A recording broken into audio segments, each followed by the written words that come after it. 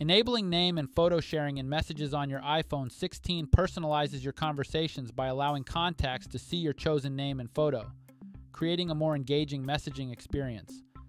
Here's how it's done. First, head over to the home screen by swiping up from the bottom of the display. From the home screen, tap on the Settings icon. In the Settings menu, scroll down and tap on Apps. Scroll to find Messages from the list of apps, and then tap on it to proceed.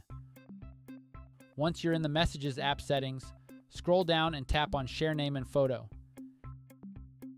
If you're using this feature for the first time, you'll need to complete the initial setup. Just follow the wizard or on-screen instruction to complete the setup process. To enable the feature, simply toggle to turn the name and photo sharing switch on. Otherwise, toggle the switch off to disable sharing. When enabled, you can choose your preferred name display, select how you want to share your information, and customize your sharing preferences. There is also an option to edit in case you want to make necessary adjustments. Simply tap on the Edit button beneath the preview icon and then apply your desired customizations. Don't forget to tap Done on the upper rightmost corner to save your changes.